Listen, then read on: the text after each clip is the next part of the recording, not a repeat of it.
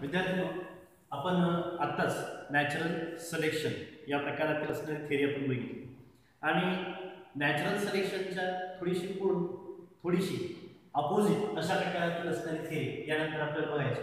तर ती थेरी म्हणजे लॅमार्किझम. त्याला लॅमार्किझम म्हणूनच ओळखलं जातं या थेरीला. दिस theory becomes to be first of all explained bye gene Baptist लॅमार्क. According to हिम, त्याच्या म्हणण्यानुसार the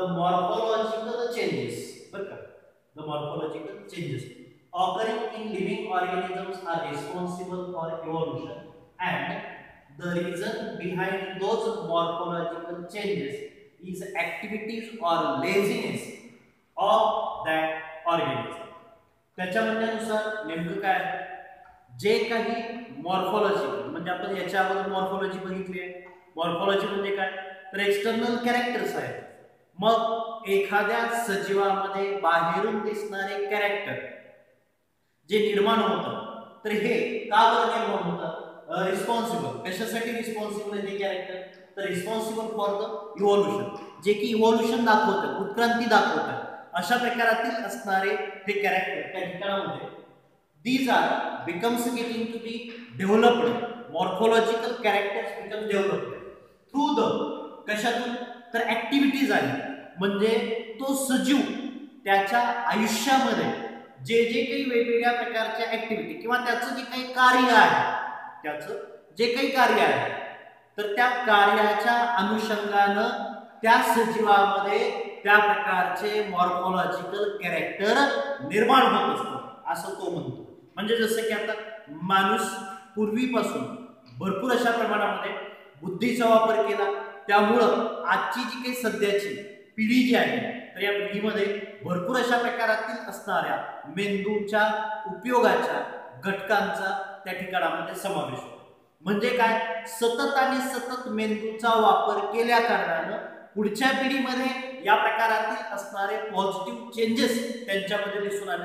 means that we R just say that such type of that of organisms. मग त्या प्रकारातील असणारे ऑर्गॅनिझम जो आहे, तर तो ऑर्गॅनिझम सतत एकाच प्रकारची जर ऍक्टिव्हिटी जर नेहमी करता जर घडून आणत असेल, तर त्या प्रकारातील असणारा ऑर्गन त्याच्यामध्ये चांगल्या प्रकारे डेव्हलप होईल. तर त्या ठिकाणामध्ये लेझीनेस आहे. लेझीनेस म्हणजे समजा शरीरातल्या एखाद्या अवयवाचा जर उपयोग कमीत कमी जर होत असेल, तर त्यावेळेला अशा प्रकारातील असणारं कॅरेक्टर त्या प्रकारच्या सजीवाच्या शरीरातून त्या ठिकाणामध्ये ते डिजनरेट होत असतं. हे सांगण्याचं काम gene Baptist लॅमार्क.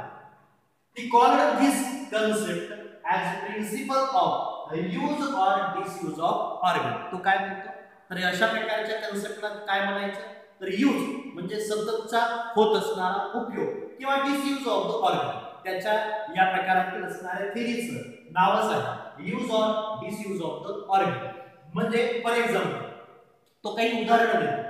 Neck of giraffe has become too long due to browsing on leaves of tall plants. बरं, जिराफाची मान एवढी लांब का झाली, कारण काही कालावधीच्या पूर्वी या जिराफांच्या पिढीमध्ये त्यांची मान देखील इतर प्राण्यांप्रमाणेच होते, पण आजूबाजूला गवतांचं प्रमाण खूप कमी होतं. त्यामुळं अशा ठिकाणामध्ये फक्त आणि फक्त टॉलच प्लांट शिल्लक राहिले होते. मग या टॉल प्लांट वरती प्रेझेंट असणारे जे लीव्ज आहेत, तर ते लीव्ज ओरबाडून खाण्यासाठी, ब्राउज करण्यासाठी ते सतत आणि सतत स्वतःची मान काय करत गेले, उंचावत गेले. दे becomes to be extend there neck up to the tall type of the plants R there, and this becomes getting to be carried out for the several generation.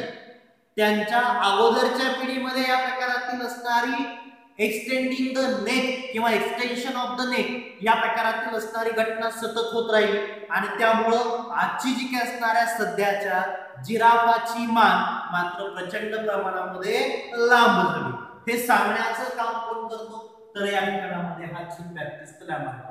म्हणजे जिराफाच्या मानेसाठी use of to that of the organs R there, म्हणजे मानेचा वापर जास्त झाला म्हणून साठी त्यांची मान कशी झाली, तर लांब झाली. इव्हन तो मानवामध्ये देखील shoulders of iron Smith strong. लोहार जो असतो तर लोहाराचं त्या ठिकाणामध्ये जे काही शोल्डर जे असतात, खांदे जे असतात, तर ते भरपूर प्रमाणामध्ये स्ट्रॉंग असतात। याचं कारण म्हणजे काय, it becomes getting to be each and every time or to that of the such type of that the due to frequent सततची जी काय असणार हॅमरिंग मूवमेंट आहे, तो सतत आणि सतत त्या प्रकारातील असणाऱ्या लोखंडावरती काय करतो, तर तो घाव घालतो आणि घाव घालल्या कारणानं त्या ठिकाणामध्ये काय होत असतं, तर त्याचे जे काही शोल्डर जे आहेत तर ते शोल्डर्स त्या ठिकाणामध्ये स्ट्रॉंग होतात। अँड दिस कॅरेक्टर, आता पहा तो काय म्हणतो, दिस character Bing to be transferred from one generation to the another generation. मग सगळ्याच अशा प्रकारातील असणाऱ्या लोहारांचे जे काही असणारे शोल्डर जे आहेत तर ते कसे बनतील, तर ते स्ट्रॉंग बनतील। Even though there is the presence of, आता त्याचबरोबर ते आता ऑस्टिच आहे म्हणजे शाहमृग आहे किंवा त्याच्यानंतरच्या प्रकारातील असणारा इमोस आहे, that is they do not becomes to be uses there wings at most is that, तर ते स्वतःचे या प्रकारच्या विंगचा वापर जास्त करतात का, तर नाहीत करत। म्हणून मग they are not to be easily bee fly into the sky, even though those type of to that of the birds like to that of the swan असेल किंवा डक असेल, तर आता डक आपण जर बदक जर बघितला तर तो बदक सतत आणि सतत it becomes to be live in water, as a result of this one it has do not becomes getting to be, तो बर्ड असून सुद्धा त्याच्याकडे त्या ठिकाणामध्ये उडण्याची क्षमता आहे का, ability to bee fly into the sky, no it is not possible. Therefore while there legs, त्याच्यामुळं त्या ठिकाणामध्ये त्यांच्या या पायामध्ये एक प्रकारातील असणारं वेब्ड अशा प्रकारातील असणारे टोज आहेत, त्यांच्या पायांनाच त्या ठिकाणामध्ये त्यांनी स्वतःला अडॅप्ट केलेलं आहे। आणि अडॅप्टेशन म्हटलं की नॅचरल सिलेक्शन आलं किंवा ऍडजस्टिंग म्हटलं की त्या ठिकाणामध्ये नॅचरल सिलेक्शन आलं। मग सततच्या वापरामुळं, सततच्या पाण्यामध्ये राहण्यामुळं या बदकांमध्ये त्यांचे जे काही असणारी बोटं जी असतात, त्यांच्या पायाची जी काही बोटं जी असतात, तर त्यांच्यामध्ये त्या ठिकाणामध्ये एक प्रकारातील असणारी स्किन येते, त्याला आपण वेब्ड अशा प्रकारातील असणारे टोज असं त्याला आपण म्हणतो। Means that all of such type of that characters being to be transferred from generation after the generation, all these examples R acquired characters. तो काय म्हणतो, तर अशा पद्धतीनं सजीवांनी काय केलंय, तर स्वतःमध्ये एक प्रकारातील असणारं कॅरेक्टरला ॲक्वायर केलं, कॅरेक्टरला मिळवलं, कॅरेक्टरला प्राप्त केलं as a result of this one and transferred from one generation one two the another generation. This is called as, तर त्याला तो त्या ठिकाणामध्ये काय म्हणतो, दिस is called as theory of inheritance of acquired character. तो काय म्हणतो, तर अशा पद्धतीची या प्रकारातील असणारी थेअरी ऑफ ॲक्वायर्ड कॅरेक्टर्स आहे। मग अशा प्रकारातील असणारं the living organisms can transfer the characters which it has acquired to the next generation, it is called as to that of the अँसेस्ट्री of acquired characters आहे। म्हणजे सध्याची जी काही पिढी जी आहे, तरी पिढी पाठीमागच्या जनरेशन जे काही कॅरेक्टर्स त्या ठिकाणामध्ये काय झालेले आहेत, तर त्यांनी अक्वायर केले, they are being to be transferred to the next generation. आणि त्यामुळं सध्याची पिढी म्हणजे नेमकी काय आहे, अँसेस्ट्री of to that of the acquired character, तर ती सध्याची एक प्रकारातील असणारी पिढी आहे अक्वायर्ड कॅरेक्टर्स। पण सगळ्यात महत्त्वाचं म्हणजे या ठिकाणामध्ये या लॅमार्किझम वरती देखील त्या ठिकाणामध्ये काय होत होतं, तर त्या ठिकाणामध्ये काही प्रकारातील असणारे ऑब्जेक्शन्स त्या ठिकाणामध्ये निर्माण होत होते आणि या निर्माण झाले, that is to be nothing but the transfer of characters from generation to the generation was becomes to be rejected.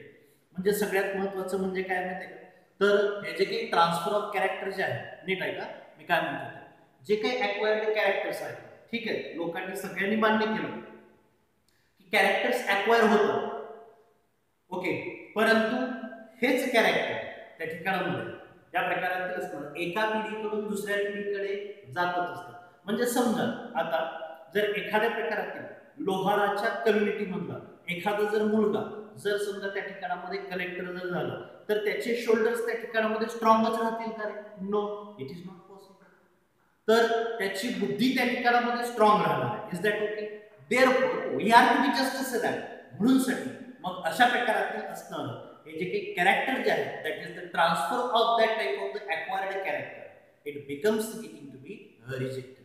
तर तुम्ही सगळ्यांनी काय करायचं, नॅचरल सिलेक्शन आणि लॅमार्किझम या दोघांचेही ऑब्जेक्शनेबल पॉइंट मला लिहून त्या ग्रुपवरती पाठवायचे आहेत.